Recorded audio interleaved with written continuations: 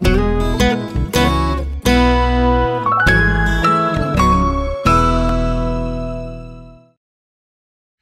Nachman speaks about the greatness of simplicity as the key for coming to the Torah. Believe it or not, that simplicity is needed in order to be able to fulfill the Torah. It's a whole discourse in Likutei Moran, lesson number 78, part 2. And Rav Nosson, in his work Likutei Halachot, Beit HaKnesset Halacha Hey, he develops this lesson in an unbelievable perspective. And just the idea is, again, that serving Hashem with simplicity is meaning when you're doing something out of faith and not out of just intellectual pursuit. For example, when learning Torah, the mitzvah of Torah study is something which is very attractive because it involves the intellect. It's intellectually challenging, and it's also a mitzvah. Fine.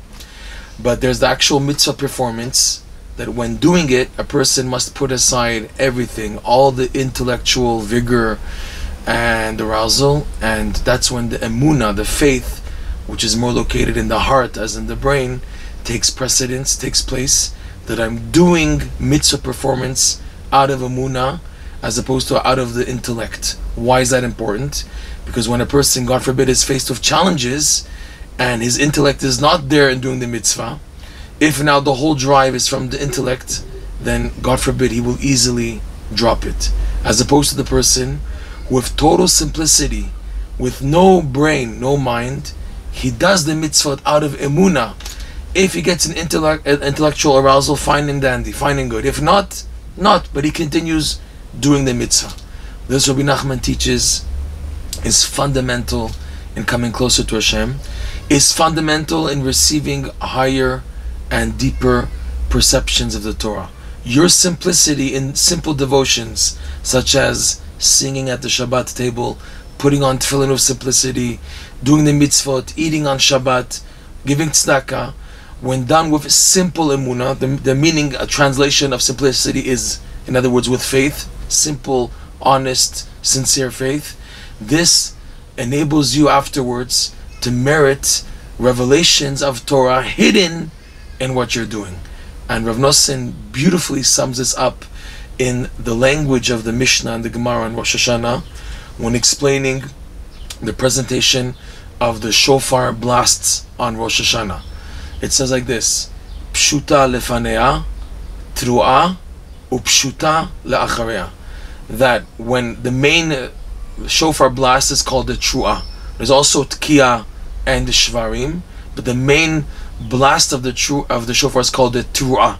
Tav reish vav ayin he, tru'a. And the wording of the Mishnah is that first, before every tru'a, you have to have what's called the tkiya.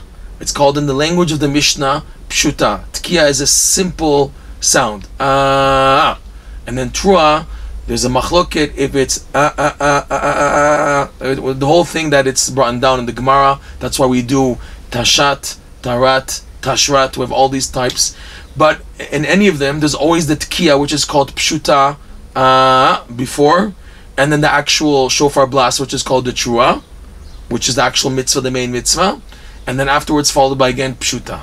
But the wording of the Mishnah is pshuta lefanea, upshut tru'a, upshuta le'achareya. You do first a simple sound, the tkiya before, and then the tru'a, whatever it is, shvarim tkiya, shvarim tru'a, etc., and then pshuta le'achareya.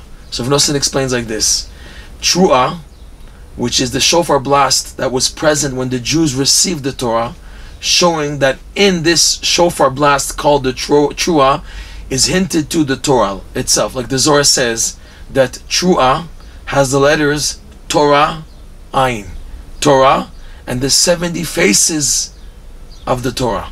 So the tru'a represents the Torah. The idea is, Rav Nosson says, when you want to receive the Torah, you have to have what's called pshuta lefanea, upshuta lechareya.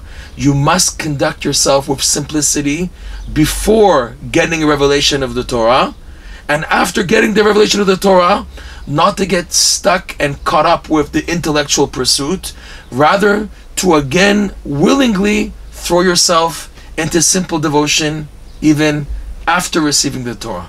And that's the idea of pshuta before the trua, which is the Torah, and pshuta afterwards. That the Jew's goal is always to try to connect to serve Hashem with simplicity, because that's bottom line what Hashem wants in the end.